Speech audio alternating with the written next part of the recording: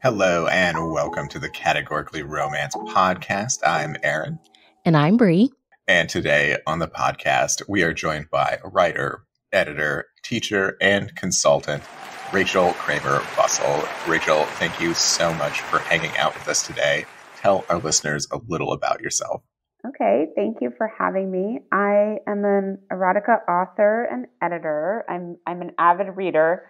I don't know if that's in my official bio, but I love books. I kind of feel like I got into books so that I could afford to buy more books.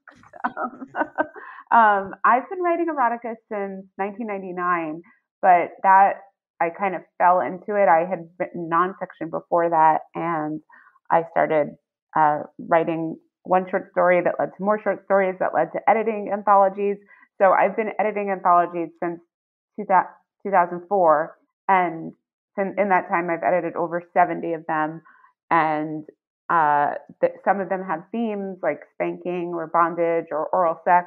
And then some have no theme, or the theme is pretty broad. And then I also, as part of that, edit the Best Women's Erotica of the Year series, which is an annual series from Cleus Press that comes out every December and has around 20 to 25 short stories by authors all around the world, all of whom identify as women or genderqueer, gender nonconforming. And I really love working on that. And I've published authors from, I don't know how many countries, but many, many countries, because I send the author copies out. So I've sent them to Japan and Australia and France and Spain and all over. I love doing that. And then I also teach erotica writing workshops. I've done it in person. These days I do it mostly online. And that's really fun. That I also have had a lot of international people taking my classes. And I really enjoy that because I think people who have the inkling to write erotica kind of know that they want to do it, but they need a lot of encouragement.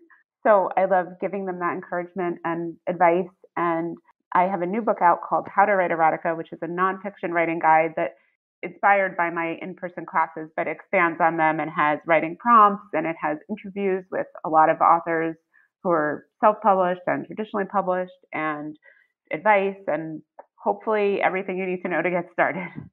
I swear this is just the coolest thing ever. Thank you. Well, let's get into some icebreakers.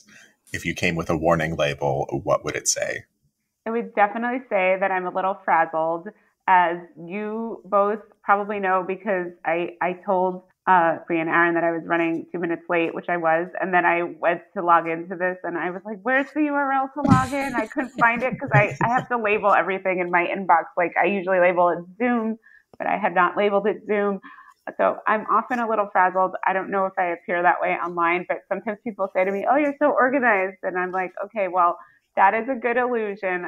In my head, I am not that organized, or I have to be hyper organized. I have to write lots of to-do lists and remind myself of a lot of things to keep track of all the projects, because I love being busy, but then sometimes I get super busy and I get frazzled.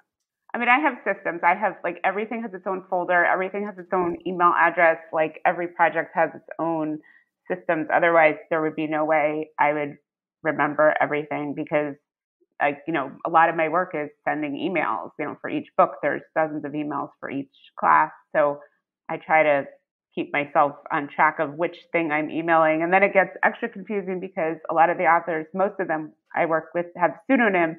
So sometimes they're emailing me from one name. Oh my gosh. In my inbox it appears as one name, but then the name they're publishing with is another name. And sometimes that changes, like they submit under one name and then they change it later. And then, I have to be very careful about keeping track of that to make sure that the pseudonym is what ends up in the book, which it always does. But, that's something I will say, like if you're submitting work to me and you want it to be published under, Jane Doe, always write like by Jane Doe at the top of your manuscript. Don't write by Lisa Smith, because then I might be liable to write by Lisa Smith in my, in the manuscript. And, everyone makes mistakes. So if that gets into that, usually it would be caught. And this has never happened. I don't want anyone to think, oh, if I submit my work to Rachel, she's going to publish my real name.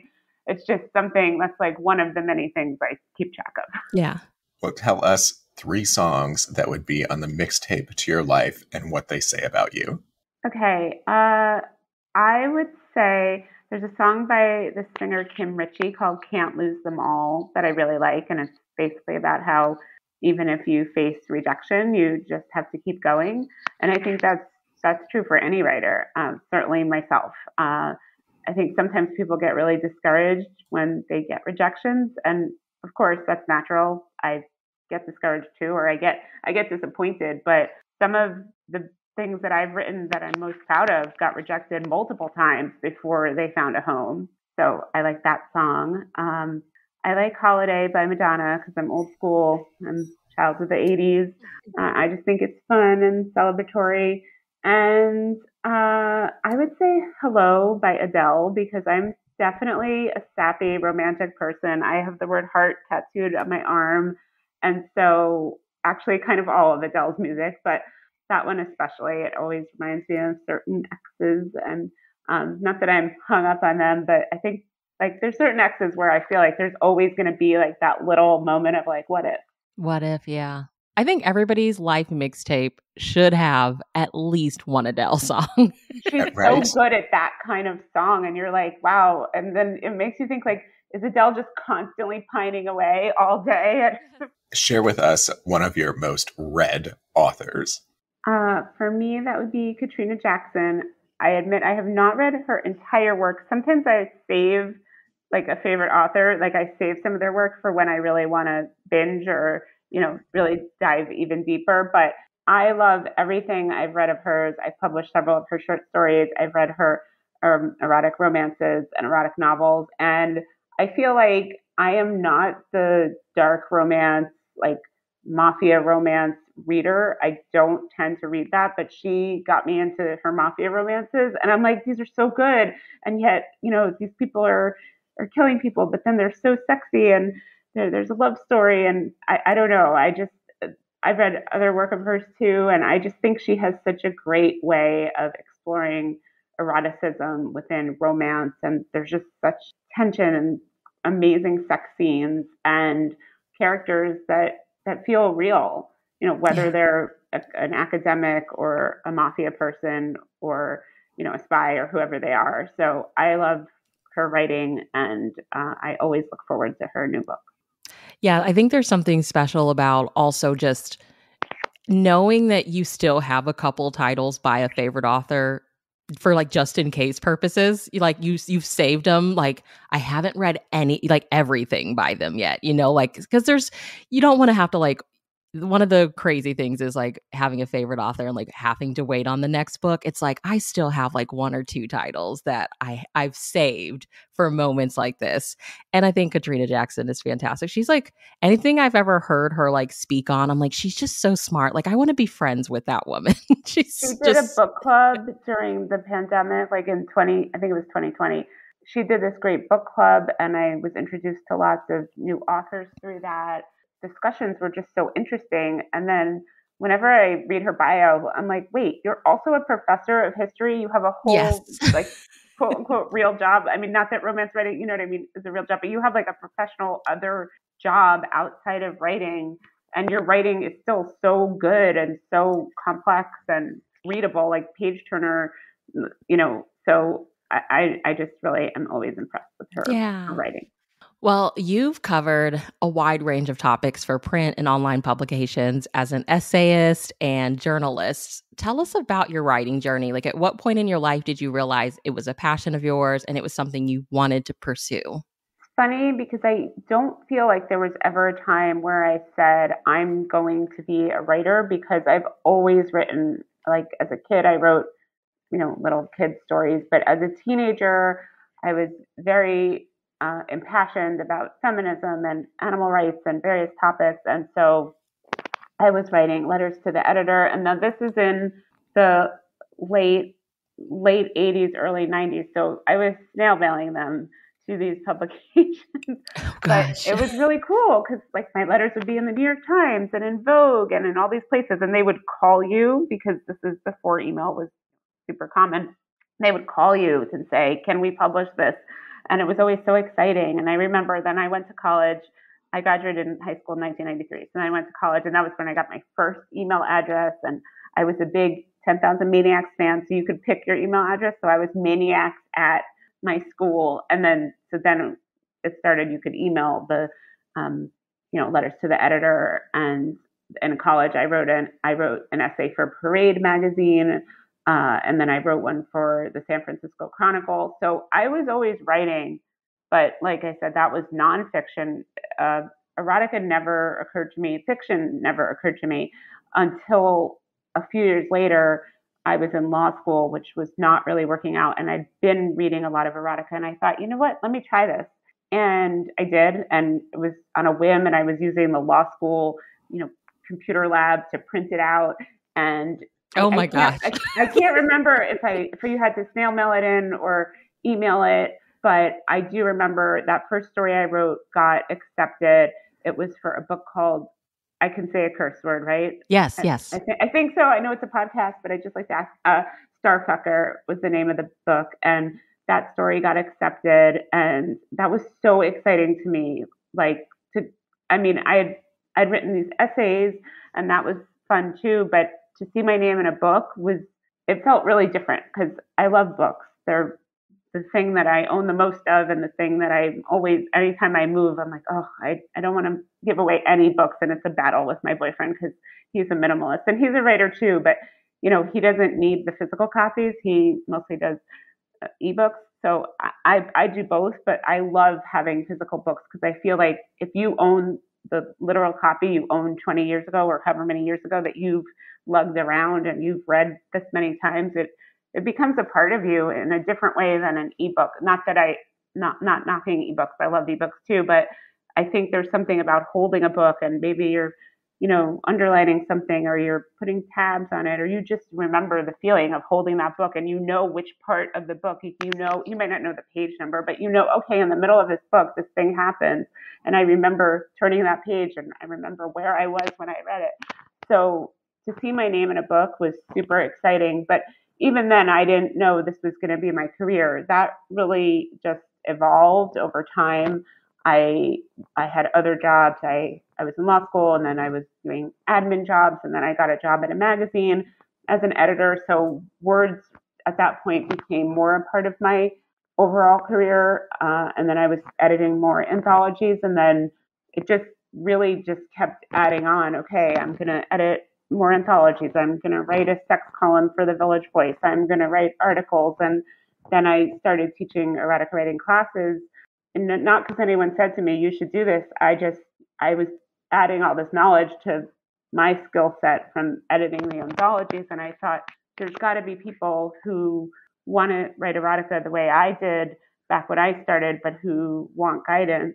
And really, I feel like I'm a good teacher, but I think even more than any techniques or tips that I give people, I think it's the permission and the encouragement to just go there and explore erotic thoughts and stories, and hear other people sharing them. There's still so much fear, I think, around writing these things down. People are afraid of being judged. They're afraid of what does it mean about me if I want to write about this thing. And I think there's something very powerful about being in a space, whether it's a virtual space or an in-person space, and hearing other people sharing their thoughts, and just hearing their voice, and knowing that they might be nervous too, or they might be uncertain. I think having a validation from someone, and not just me. I don't think I'm the only person who can validate that or say that's good or interesting.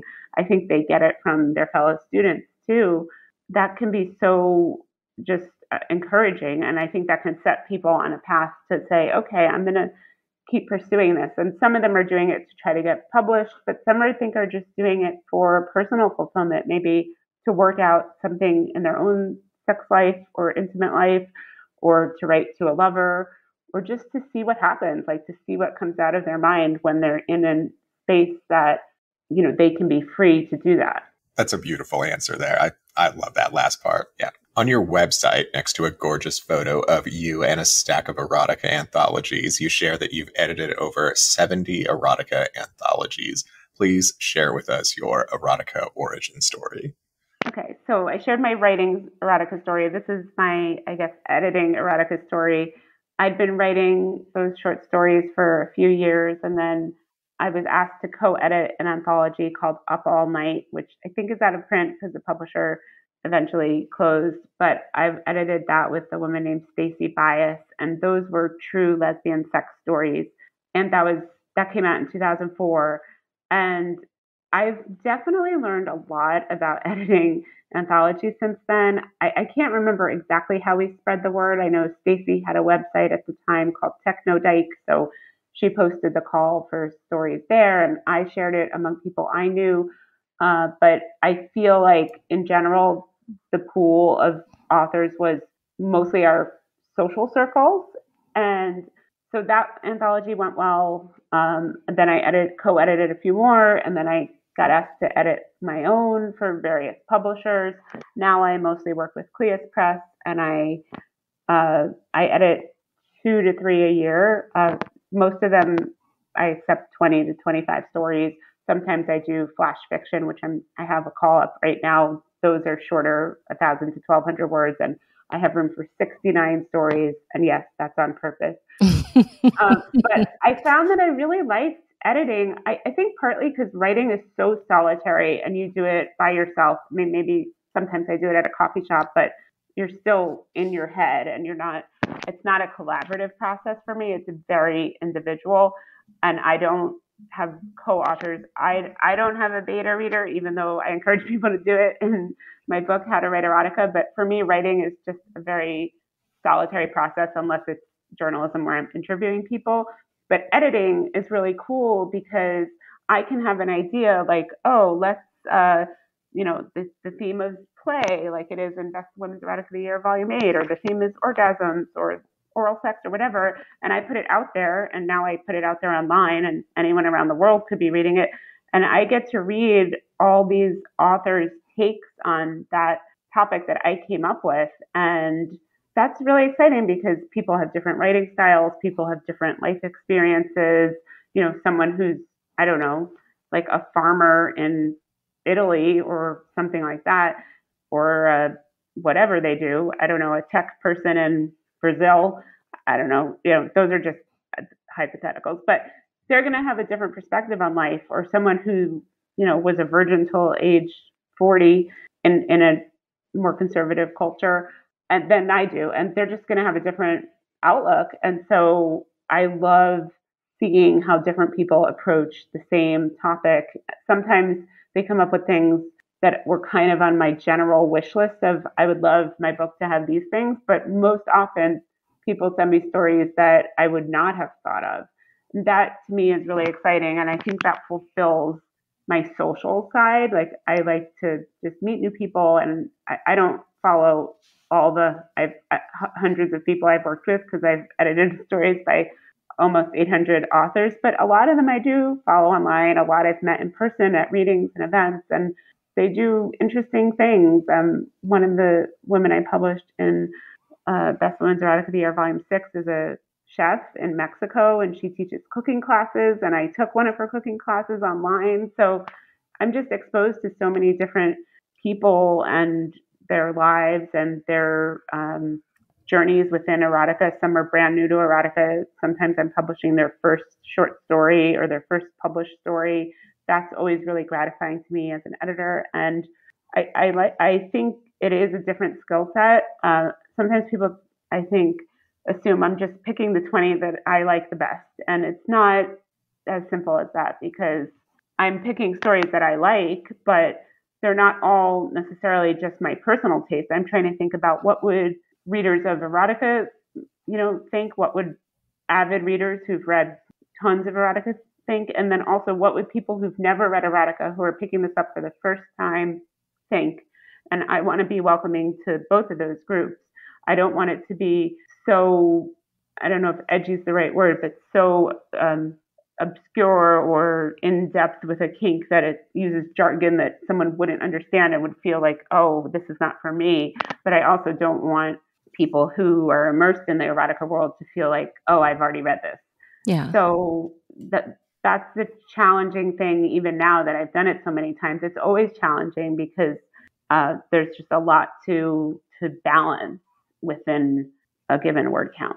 Well, I have a couple of questions that I want to make sure that I throw in there before I forget. So you mentioned reading erotica in law school. Was that your how you got exposed to it? Like, do you remember the first time you read something that was erotica? I don't know if this was the very first. I think it was. I do remember there was a feminist bookstore in Oakland, California called Mama Bear's, which I don't think exists anymore, but they had an erotica section. And I thought, this is so cool. I'm going to, pick some of these up. And they were short story anthologies. And there were two called Virgin Territory and Virgin Territory 2 that were edited by Shara Rednauer, who's the editor I worked with on that Starfucker story later.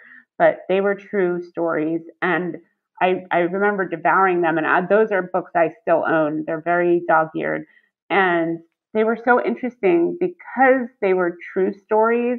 They just had details that I feel like you wouldn't write in the exact same way if you were writing fiction. The authors really set these scenes of range of erotic experiences that real women had gone through. And those were really powerful to me. And I thought, this is interesting. And then at the same time, around the same time, I was exploring my own bisexuality, and that was new to me. So for me, my personal sexual journey coincided with my discovering erotica, and that was around age 20, 19 or so. So those were kind of combined, and I think that led me to more erotica.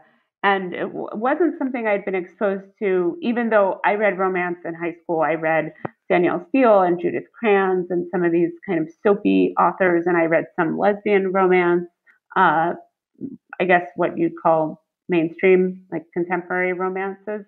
But I feel like with those, there were sex scenes, but they weren't what we'd call erotic romance now. The sex scenes weren't as explicit, certainly, as a lot of what you see now in the same sections of the bookstore.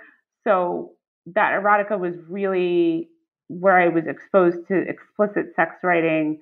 That the heart of it was the sexuality part, and that appealed to me. And it's funny because I don't know what exactly led me to think I'm going to try to write this myself, but I thought, oh, I'll try it, and if it works, okay, and if it doesn't, okay. But I guess I just had things to say about sex. The first stories I wrote were either autobiographical or lightly veiled autobiographical, or about fantasies that I had.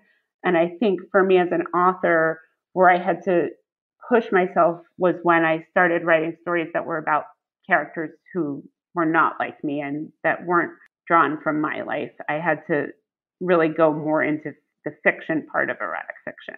Okay. Yeah. Okay. I had one more that I wanted to throw in there. So I have this, I came to reading romance and erotica late. So 2017-ish, about to turn 30.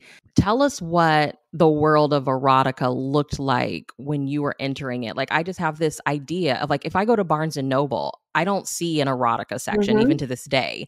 So I have this assumption that in the 90s, when you would have been graduating high school and in college, it was probably, I have this assumption that it was even more hidden, even more hard to find. Actually, so what tell us what it looked like, what it actually was. For me, it was the opposite, because at the time, I don't remember if there was online shopping, but I was shopping in bookstores, and I was finding erotica in B. Dalton and Borders. And that's awesome. There were, okay. I don't know if there were whole sections, but there were end caps with books I don't know if it was this exact book, but Man with a Maid. There was this line of, a lot of them were written by quote unquote anonymous.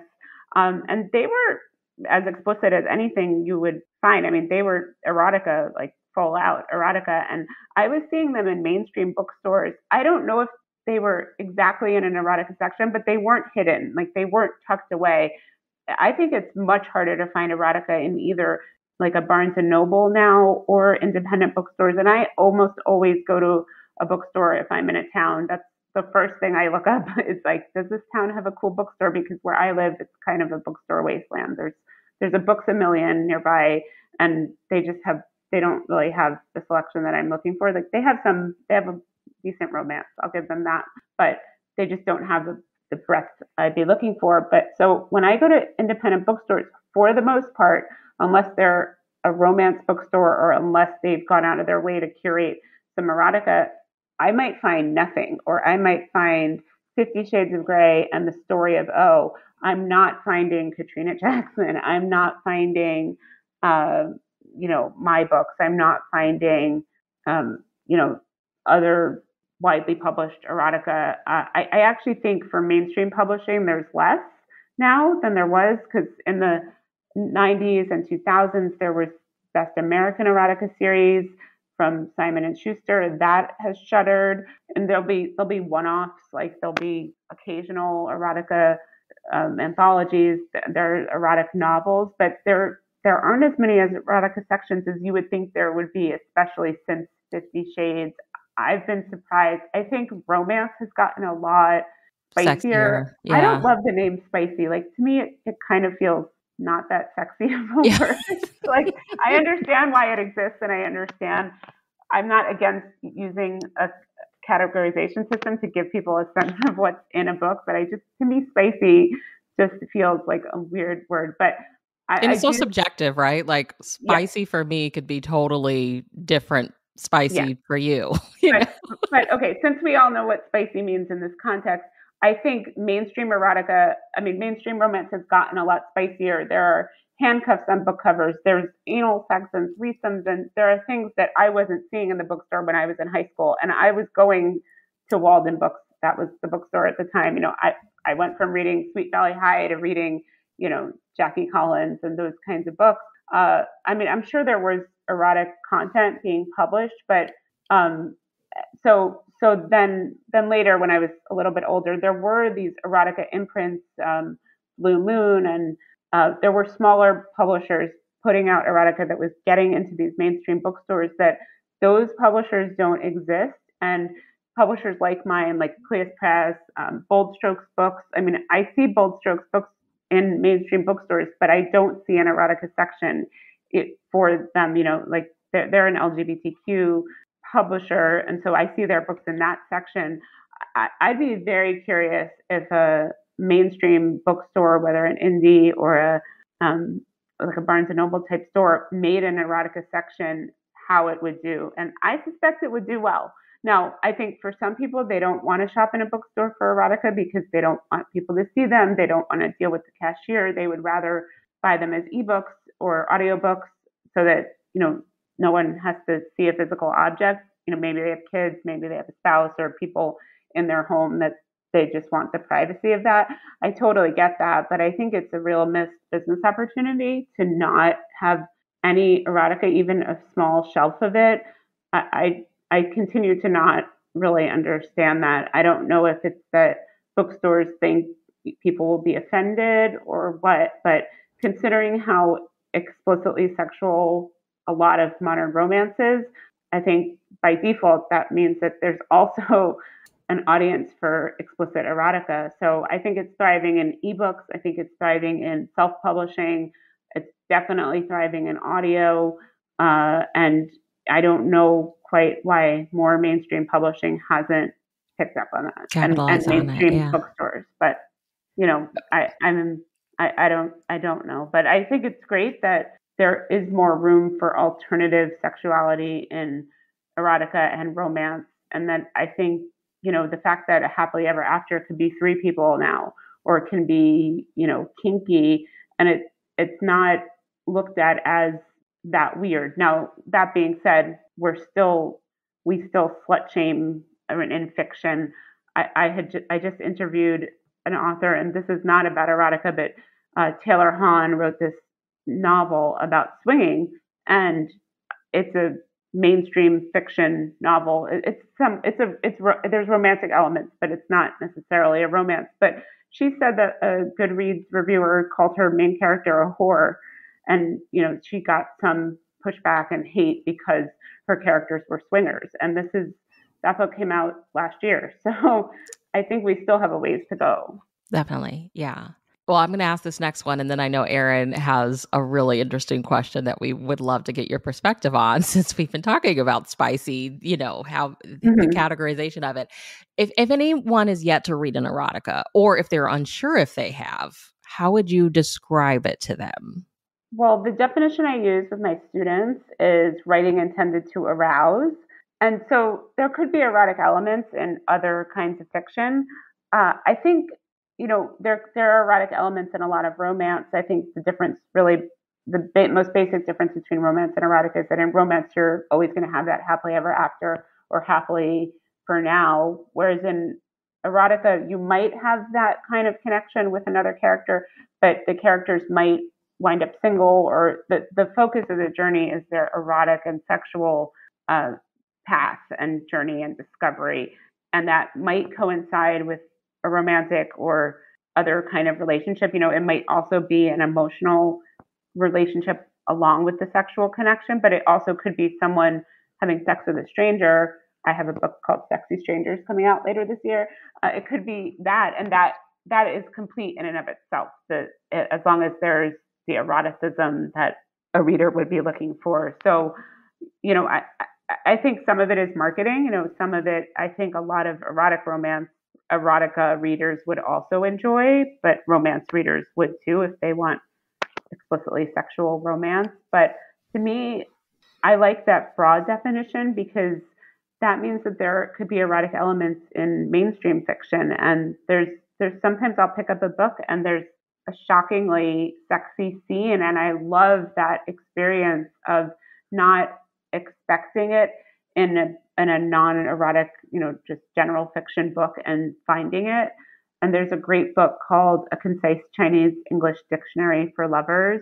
The author's name is Xiaoluguo, and I don't know how to pronounce it, which is why I spelled it out. But it's about this woman who comes from rural China to London and is learning English throughout the course of the novel. So in the beginning, her English is not as proficient as it will be later on. And there's a scene where she goes to a peep show, and it's so erotic because she's looking at these other women and thinking about her own sexuality and being turned on by it, and just the exhibitionism and voyeurism. And it's so powerful. And it's not an erotic novel. I'm not going to say that, but it's definitely a fascinating novel. And that scene stood out to me. I think sometimes erotic scenes can stand out when they're set against a non-erotic rest of a plot. Well, let me ask you about just the word smut. So romance in general by some people could just generally be called smut. My partner could even joke with me, so oh, you reading your smut, and I'll just be like, oh yeah, me, and it could just be a regular romance novel, and between us, it's all good fun. But what I myself, as a romance and erotica reader, wouldn't call either of them smut, whether it's mainstream romance or erotica. What do you think? Sorry. Trying to piece my words here. I can actually take this, because I think I know you're asking, like, do I find the word smut offensive in this context? Is that what you're asking?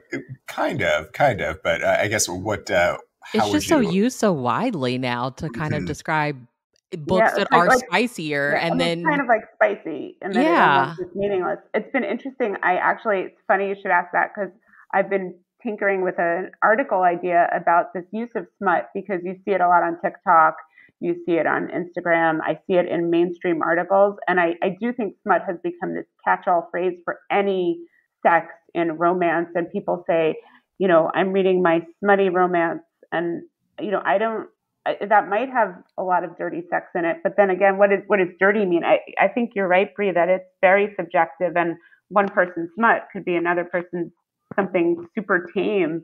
And, there's such a wide range of sex that people could be having in real life and in romance. And some people are looking for, very explicit and kinky, and even within that, there's levels, right? And some people just have specific fetishes, like they want this kind of story about this kind of sex with this kind of pairing. And then some people just want hot sex scenes.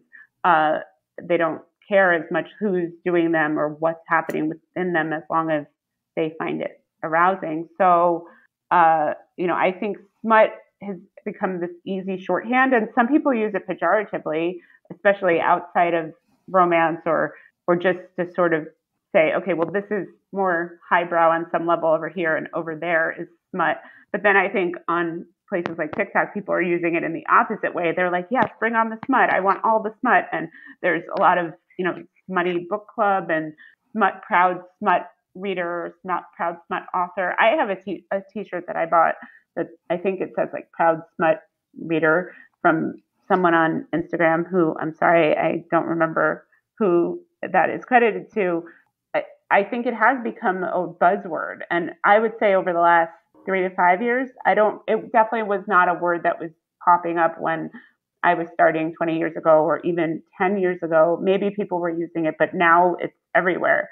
And I think that's interesting. I don't know if people don't like the word erotica, like if erotica feels too fancy and smut is just down and dirty to describe what we're trying to describe it as. But in general, I feel like it's almost like the phrase guilty pleasure.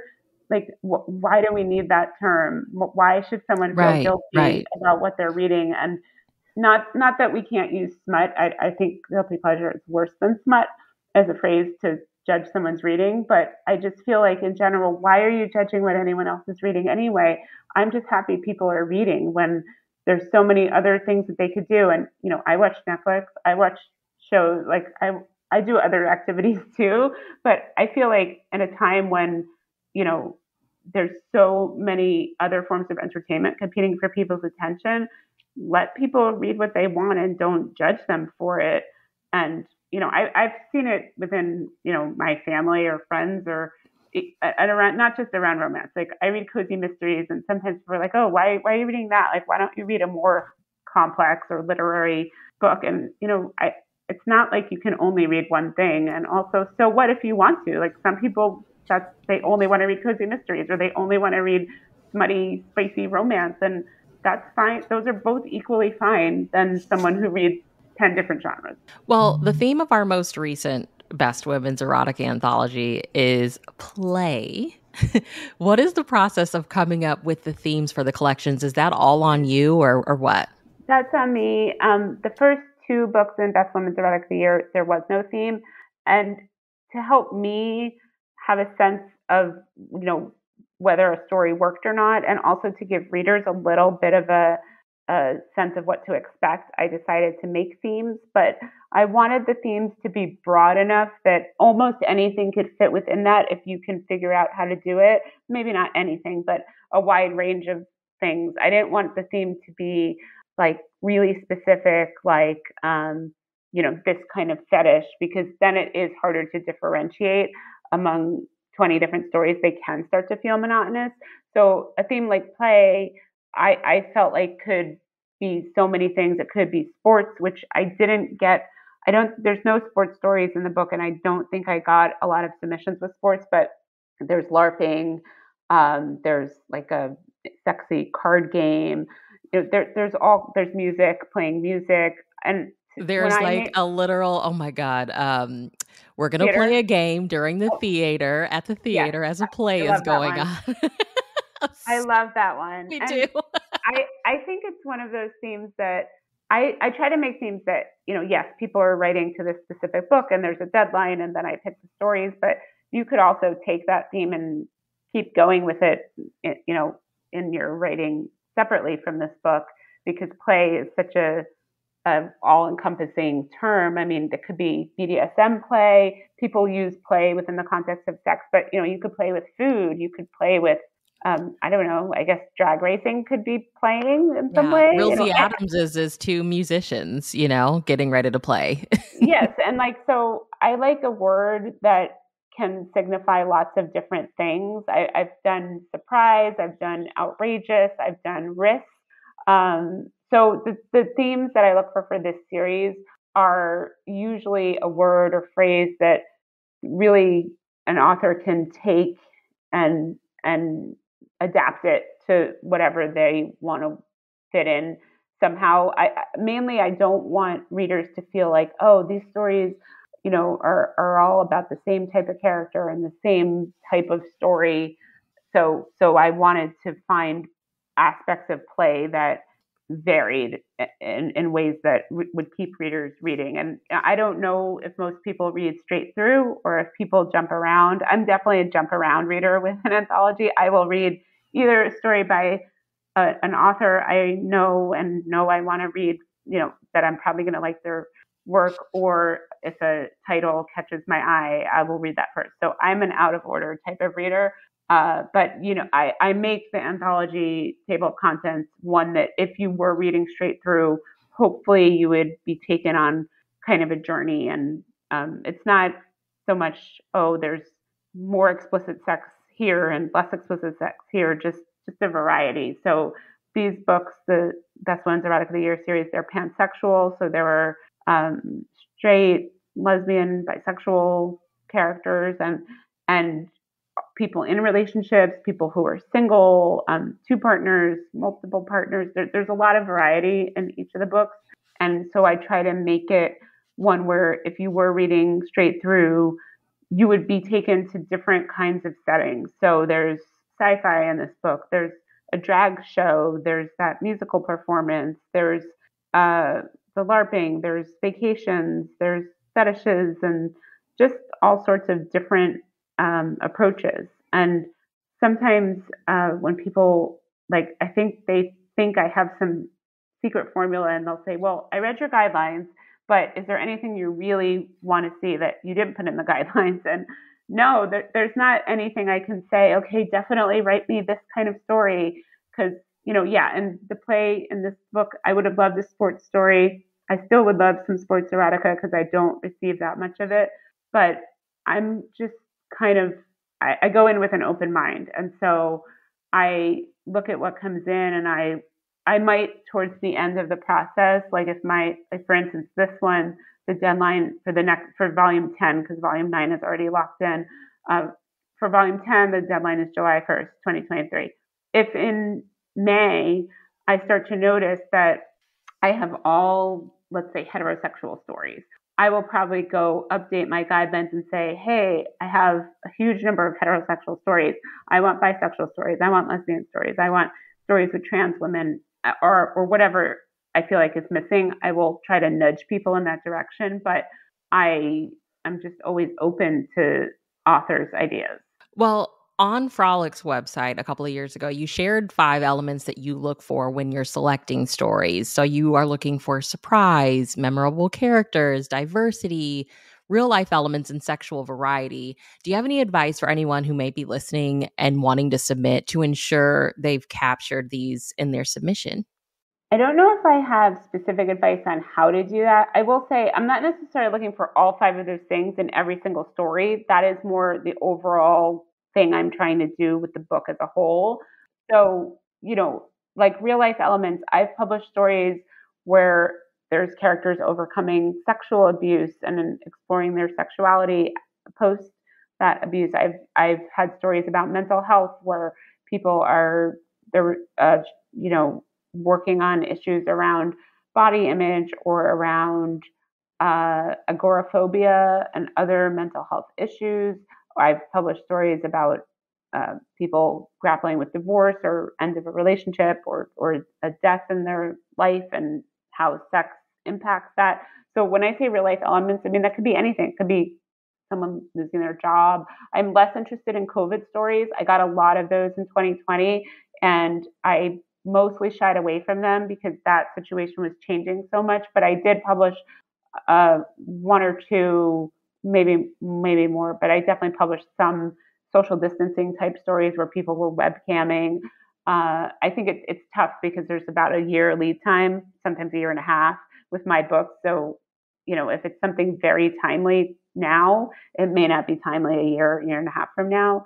But overall, I would say don't try to write what you think I want to read. Write what you want to read, or write what you think is sexy. And then you can always edit it afterwards. Don't try to just pop some aliens into your story, or add something really outlandish because you think it'll make it stand out. You can write aliens, or you can write whatever outlandish thing you want to write, but don't force it. I always say, you can write about people having the most seemingly normal sex. I don't believe in that, but I'm just saying normal in the sense of, let's say it's a married couple and they're having, just whatever you think of the most basic sex act is, with the lights out and under the covers and, at night, and nothing unusual about it. But if you can capture their emotional intimacy and their physical intimacy and the connection between them, and why this moment is so special, even if it seems, basic, or whatever phrase you want to use there, then I would totally be open to publishing that. Maybe they're doing that, but they're talking so dirty about really, things that push each of their buttons. Or maybe it's three people, maybe it's not maybe it's a threesome, but they're hiding under the covers because, I don't know, someone's across the hall and they don't want people to know. So I'm open to anything, and within the guidelines I have, there's very few things I don't publish. I publish all characters 18 or over. Everything has to be consensual, but within that, I'm looking for anything. And I love to be surprised, because I've been doing this so long. I've published, I don't know exactly how many stories, but probably thousands. And I've definitely read thousands. So anything that captures my attention right away and makes me want to keep reading, and makes me think about that story after I'm done, and makes me want to read it again, those are the kind of stories that will go in my yes pile. Well, I had one that popped into my head.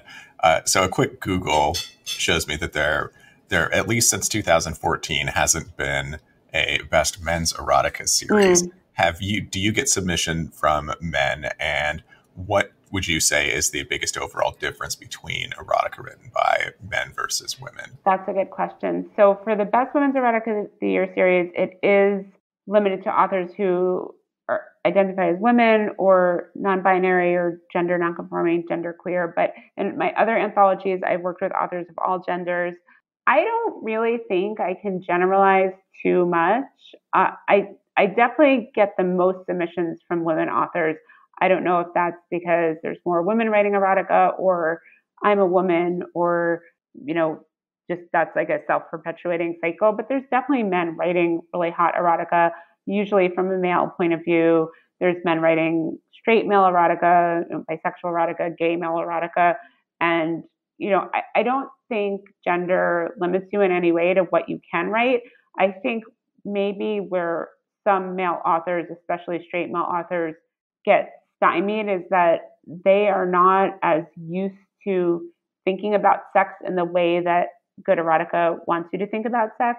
I think in our culture, women are the ones who are taught to kind of obsess about sex, and where do I put, how do I look the best during sex, and what can I do that's going to make me attractive but not too slutty? And there's just so many messages that women get about sex and how to do it, and look sexy and feel sexy and be sexy, but not be too far in that direction. So I think because we're so inundated with that, women tend to want to process some of those feelings into erotica.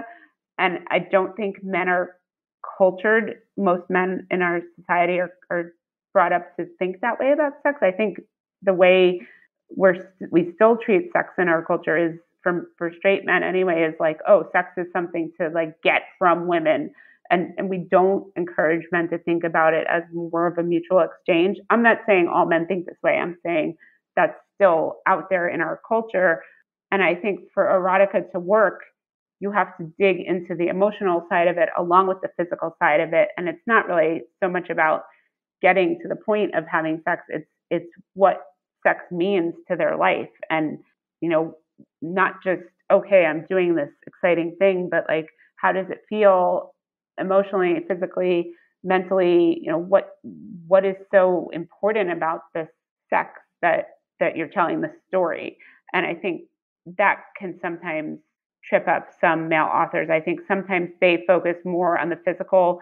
Like I do sometimes see, okay, breast size or like sort of the way bodies are written. I'm sure you've probably seen on Twitter these things go around where they're just the most ridiculous descriptions of women's bodies by male authors that would just never, a woman would never describe herself that way.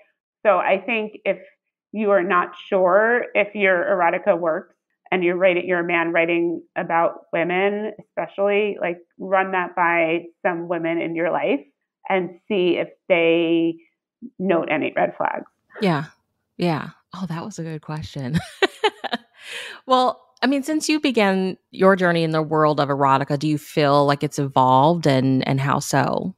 I think the biggest thing has been the expansion of the market. Yes, there are fewer of those publishers I was talking about that I came up with that I was reading early on, but now there is self-publishing, there are like smaller ebook imprints, there's always opportunities, and then there's opportunities beyond book publishing. There's apps, there's audio apps, there's Medium and other sites where you can publish erotica and in real time see how people are reacting. Like you can very quickly see, okay, this one has this many readers, this one has that many readers, or people are getting to you via this search, or people are commenting about this.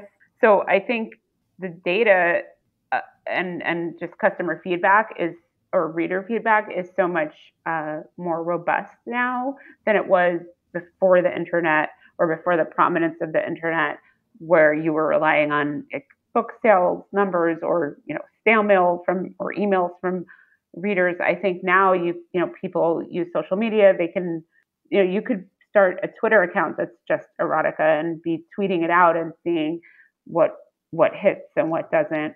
So I think that's really just changed things, because there's lots of people self-publishing erotica that they can do very well and be very successful there, even if they're writing about topics that most mainstream publishers wouldn't touch. And then there's Amazon, there's sites like Smashwords where people are publishing erotica that is too quote unquote taboo for Amazon. I do think it's interesting how Amazon definitely polices erotica in ways that I don't think are really fitting to the market. There's lots of things that people want to read about that they either won't publish or they are touchy about.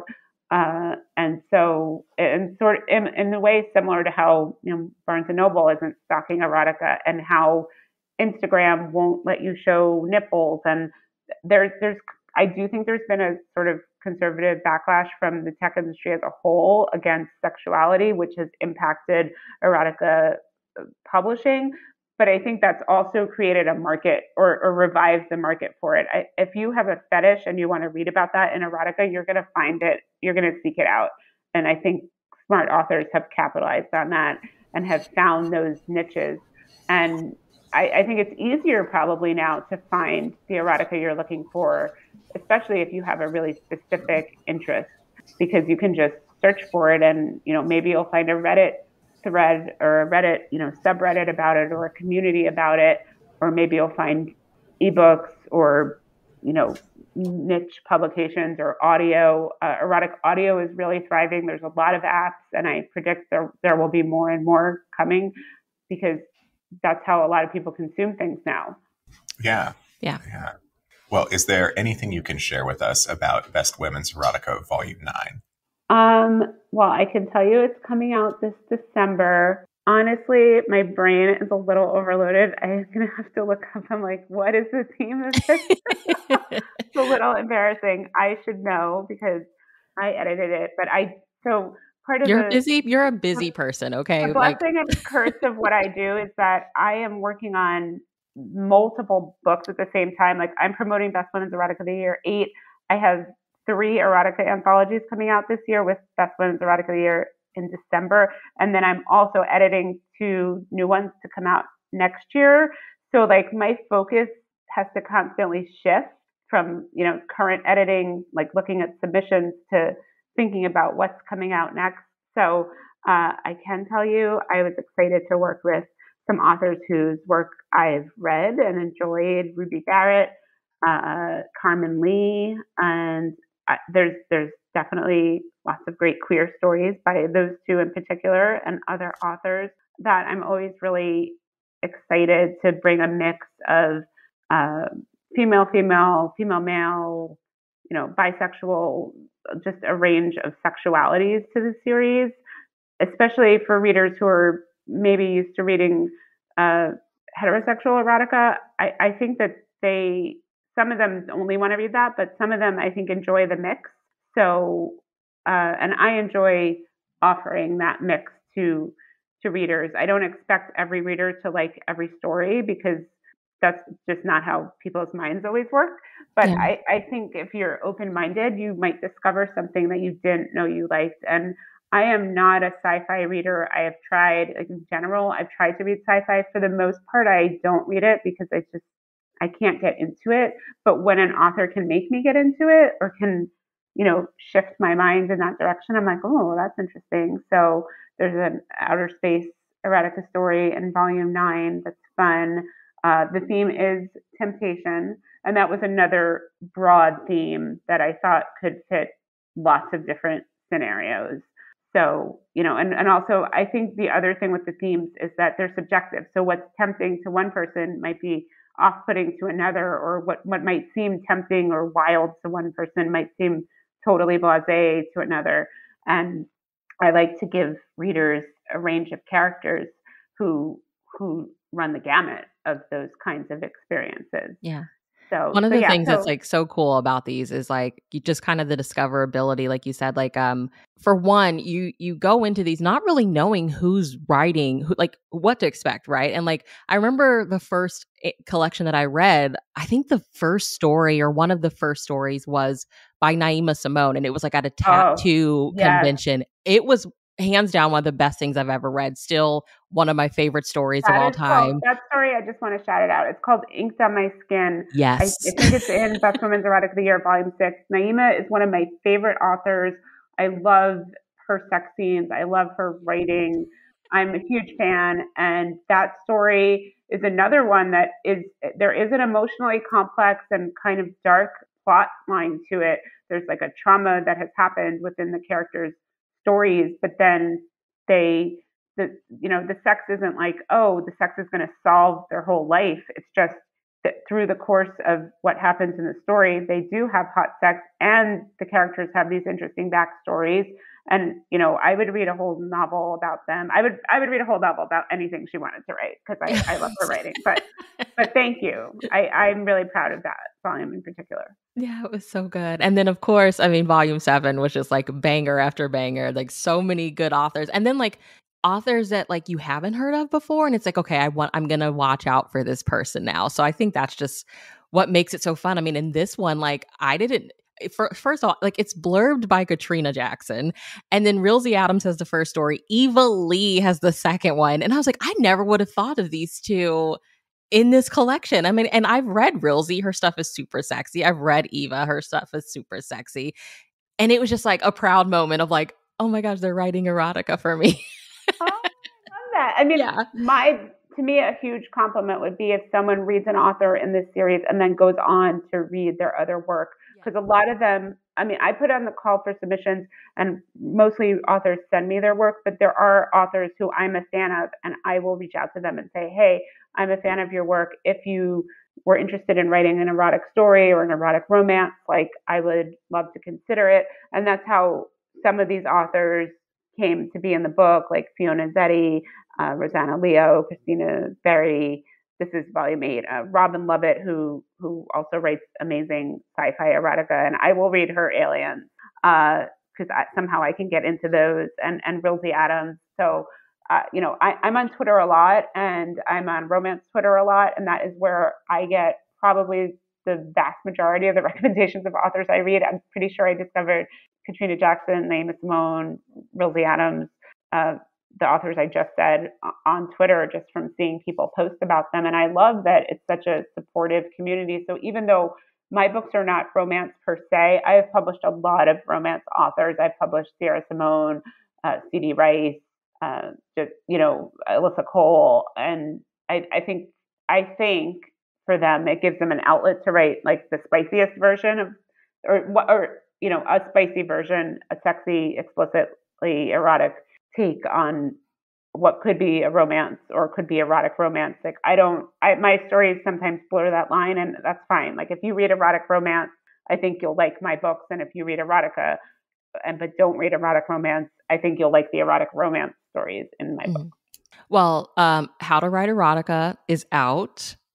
Plug it again. Where can people get it, find it, plug How to Write Erotica? Sure. How to Write Erotica is a writing guide for people who either have no experience writing erotica, or maybe you have some, but it's intended for beginners. And there are lots of writing prompts. There are interviews with people like Katrina Jackson, Sally Benz, authors who are self-published, who are traditionally published, who run the gamut, male authors, female authors, trans authors. There's an interview with a beta reader. There's an interview with a sensitivity reader. There's tips on submitting your work. And this is, again, one you could read straight through, or you could jump around. And I hope it's the kind of book people will keep on their bookshelf and, return to over and over, because there's just a lot of information in it. It's too much to absorb. It's not really the type of book you just sit and read. It's like you read a little and then you hopefully write. Like I hope people read it and then get inspired to write. And so it is out now in print and ebook, wherever you buy books. And there will be an audiobook down the road. I don't know exactly when, but hopefully in the next few months. Yes. Okay. Yes. Amazing. Well, lastly, where can everyone keep up with you online? The place I'm at the most is Twitter. I'm at Raquelita, Raquelita. I picked that. That was my nickname in Spanish class in high school, and my full name did not fit on Twitter. I'm also online, Rachel Kramer Bussel on Instagram. My website is rachelkramerbussel.com. My Substack is rachelkramerbussel.substack.com, where I'm going to be sharing lots of writing tips and essays and articles and stories. And I also teach erotica classes and essay classes now. That's all on my website, rachelkramerbussel.com. Also, Best Women's Erotica. You can find the guidelines for volume 10 at bwoftheyear.com. You can find my flash fiction erotica guidelines at rachelkramerbussel.com in the call for submission section, and also BW of the Year on Twitter and Best Women's Erotica on Instagram. Awesome. Well, thank you so much. This has been like a dream. Thank you for hanging out with us today. And I mean, you'll be editing more anthologies, and we have a podcast, and we would love to talk to you again. So you'll have to come back. Awesome. Thank you so much. This was so fun.